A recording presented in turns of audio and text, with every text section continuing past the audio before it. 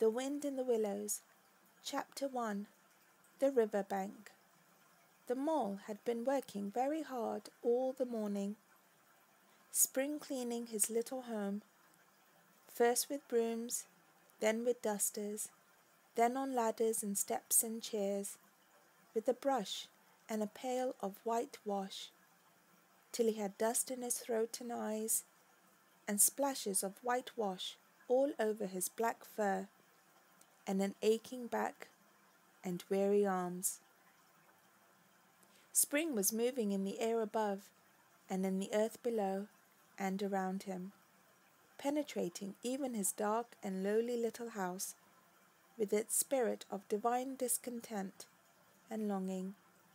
It was small wonder, then, that he suddenly flung down his brush on the floor, said, "Bother," and "Oh, blow," and also, "Hang spring cleaning," and bolted out of the house without even waiting to put on his coat.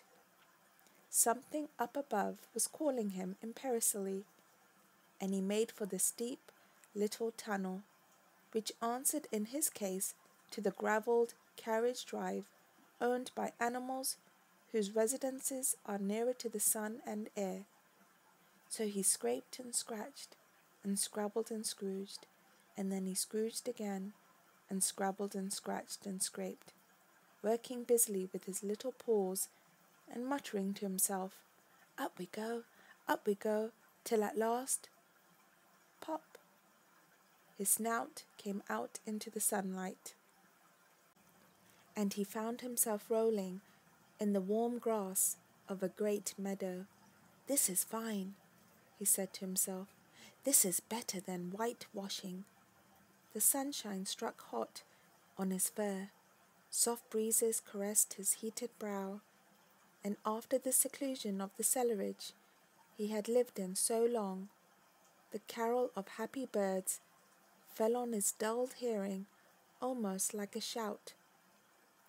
Jumping off all his 4 legs at once, in the joy of living and the delight of spring without its cleaning, he pursued his way across the meadow till he reached the hedge on the further side.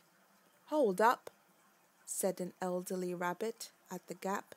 "6 pence for the privilege of passing by the private road."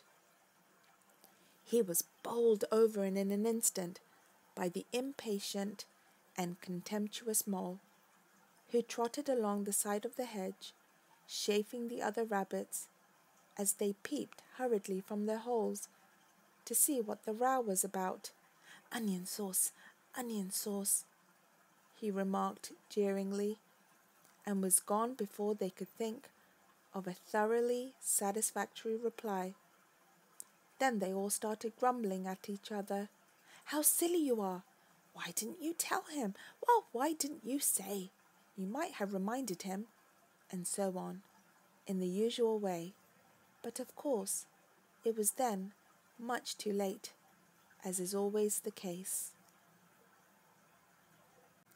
It all seemed too good to be true.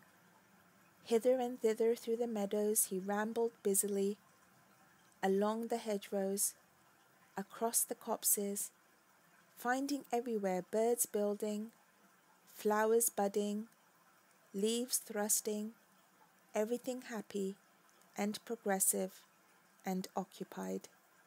And instead of having an uneasy conscience pricking him and whispering, "Whitewash," he somehow could only feel how jolly it was to be the only idle dog among all these busy citizens. After all, the best part of a holiday is perhaps not so much to be resting yourself as to see all the other fellows busy working.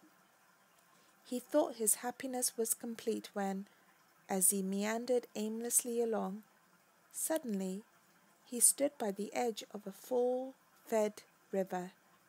Never in his life had he seen a river before.